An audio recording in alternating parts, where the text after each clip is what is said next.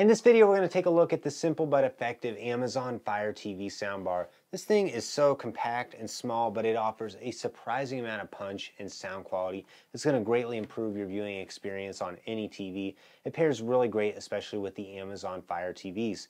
So this does have both an HDMI port, an optical port, a USB port, and it also has Bluetooth on it. So you have tons of options for how you can connect this to your TV. For most people, you'll want to use the HDMI cord that they include in the box and just plug it into your TV's ARC or eARC port. Whenever I plugged it into my 43-inch and my 32-inch Amazon Fire TVs, it immediately started working.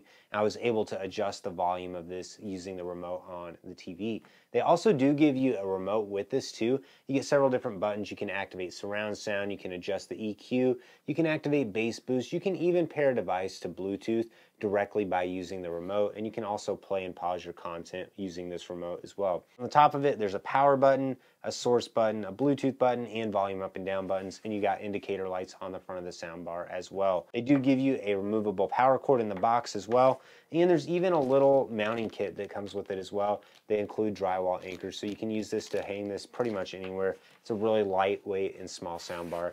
On the back of it, there are two keyhole ports as well, and then you can see in the middle you have your optical, your HDMI, your USB, and your power adapter. This soundbar has really good audio quality, and it's actually surprisingly loud for the size too.